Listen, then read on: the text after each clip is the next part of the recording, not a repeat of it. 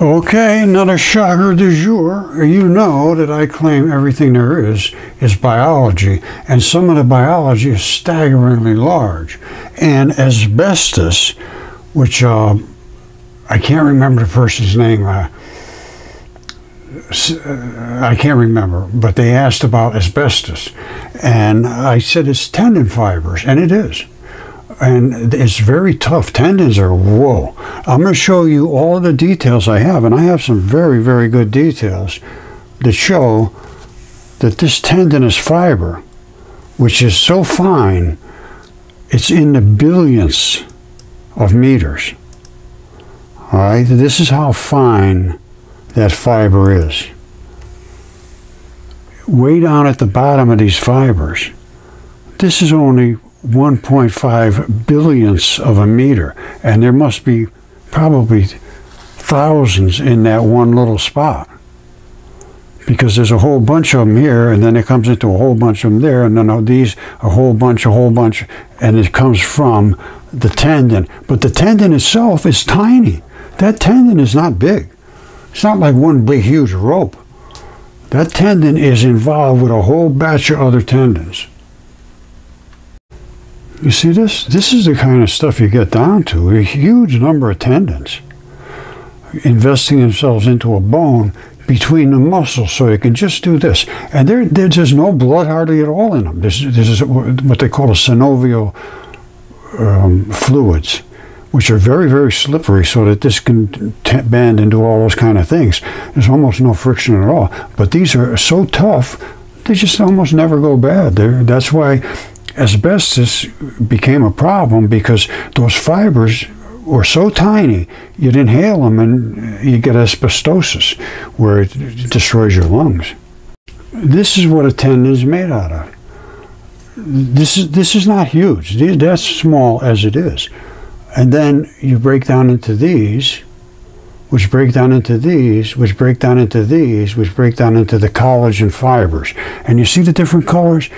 There's different collagens, and I think there's 28 different collagens, and some of them are real strong, and one of them stretchy, and other ones, all kinds of different material, strength to them and so forth, how they bend and how they weave and all of that stuff. Because that is the integrity of your body, is from tendons. Tendons make up your body connections. You see this? Those little tiny blocks are what the tendons are in, these little blocks. And here's what the collagen fibers look like in these different colors. It means they have a different tensile strength, a different makeup of chemistry. And that's why the spectroscopy now, we can see everything and tell how much of this stuff is compared to the blue, to the yellow, and so forth. And it may, there's a million things we can do now with spectroscopy and understanding dipole electron flood theory and the chemistry of the body. All right, so this is microscopic shots of tendons and how small these fibers are.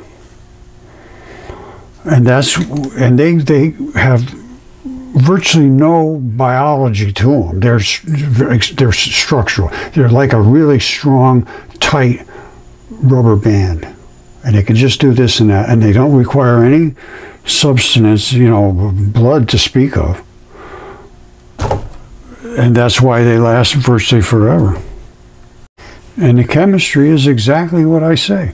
Silicate minerals, naturally occurring silicate complex crystal structures. Yes, there they are right there. Two main groups, serpentine and hydrated magnesium silicates. Hydrated means they absorb water.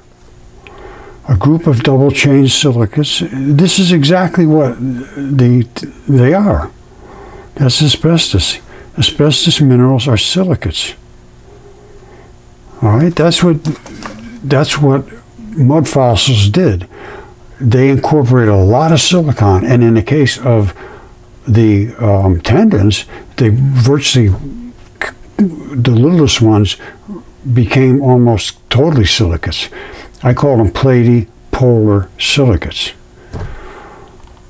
hydrated, meaning they're water chemically incorporated into their structure. And here it is. They also have some magnesium, some iron, some calcium into their structure, influences the properties of each type of asbestos. There's all kinds of different tendon in your body, same thing. And this is the magnesium, silicon, oxygen. This is exactly what your membranes and these high collagens and kerogens are made out of. They're right here. You see the phosphorus? Phosphorus is where your membranes are. Then you got sulfur, then it breaks down to silicon, aluminum, and magnesium. Now this is showing silicon and magnesium, but originally all that stuff started out from more or less phosphorus, which is in your membranes, or it's part of that group, let's put it that way. I don't see him showing anything about phosphorus here, but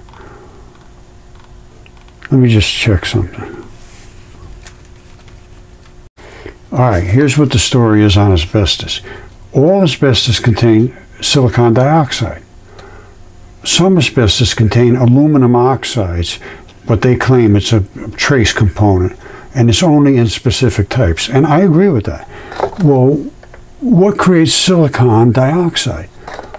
It's when phosphorus becomes attacked by oxygens and breaks down to silicon with extra oxygens on it, so it becomes silicon dioxide.